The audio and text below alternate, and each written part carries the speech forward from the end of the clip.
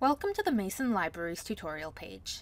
After viewing this tutorial, you will be able to define mixed methods research, define when mixed methods are appropriate, and understand the benefits of mixed methods research.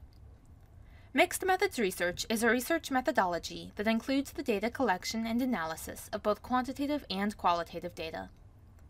While the qualitative and quantitative data can be collected and analyzed separately, a key component of mixed methods research is the integration of both types of data at some point during the research process.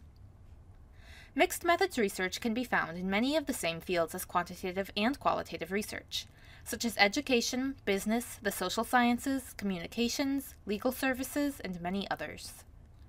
There are many reasons that researchers choose to use mixed methods.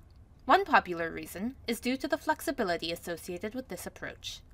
The quantitative part of mixed methods research allows for generalizability of research because the population size is typically large. The qualitative part of mixed methods research allows for the researcher to add context and rich detail to the conclusion.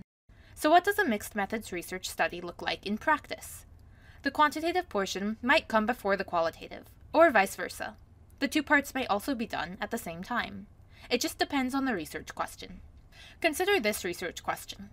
What administrative communication techniques are most impactful on informing first-generation undergraduate students in the United States about online mental health support since COVID-19? There are many approaches we could take to answer this research question, but we will use mixed methods in this video.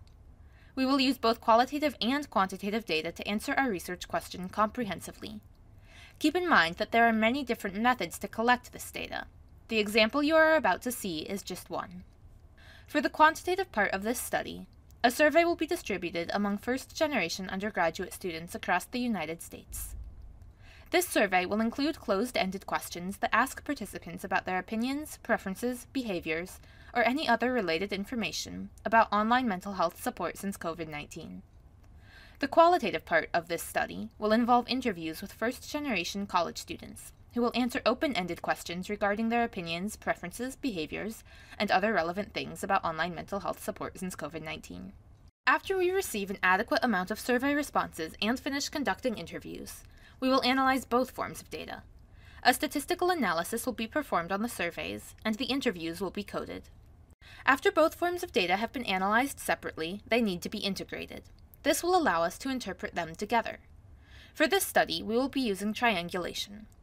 Triangulation refers to using both forms of data to validate and corroborate findings. For this study, we will use the survey results to confirm our findings from the interviews. This will help us gain a more comprehensive understanding of our research results to best answer our research question. There are many benefits to mixed methods research, but if you don't think mixed methods research sounds like the right choice for you, check out the other videos in this series to learn about other research methods.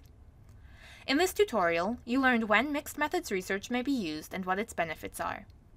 Also in this video, you saw an example of a research question being answered through a mixed methods approach, with the combined use of surveys and interviews. Thank you for watching this tutorial. If you have other questions, please refer to our ever-expanding How Do I page, or use our Ask a Librarian service.